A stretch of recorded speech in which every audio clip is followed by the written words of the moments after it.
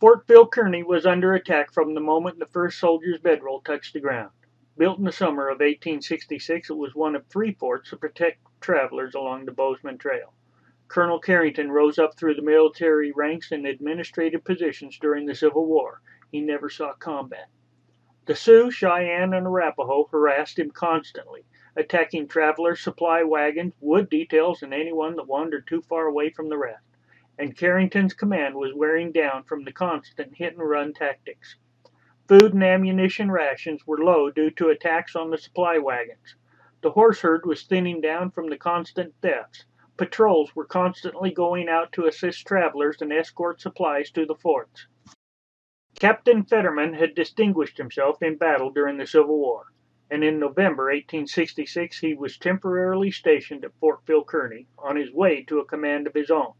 His fighting skills, leadership, and wartime victories naturally contributed to his underestimating Native Americans' primitive fighting resources.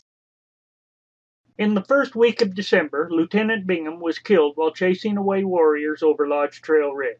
Colonel Carrington then issued a standing order for soldiers not to go over the ridge. On December 19, 1866, Sioux warriors attacked civilian woodcutters that were down at Piney Creek. Captain Powell rode out and chased the warriors away.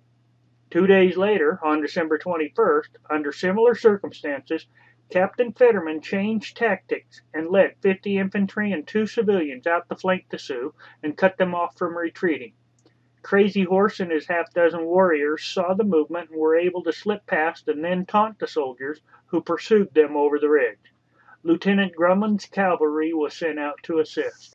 Traversing the frozen and snow-covered trail was perilous. Lieutenant Grumman's 27 mounted soldiers were 100 yards ahead of Captain Fetterman's infantry when Grumman recklessly dropped down off the ridge.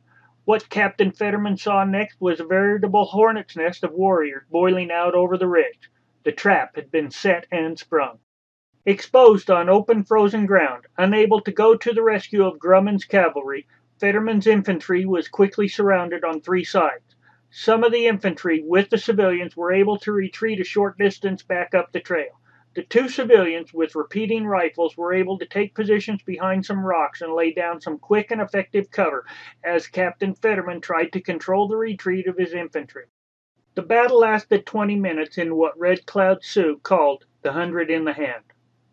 Afraid that his fort was now vulnerable and would be overrun, Colonel Carrington sent out the civilian scout Portuguese Phillips on Carrington's best horse to race for reinforcements from Fort Laramie, 150 miles southeast. A half-dead Phillips stumbled into Laramie's officers' Christmas ball 3 days later. The forts along the Bozeman Trail were abandoned a year and a half later, now that the Transcontinental Railroad was near completion. The Sioux burned the vacant forts to the ground.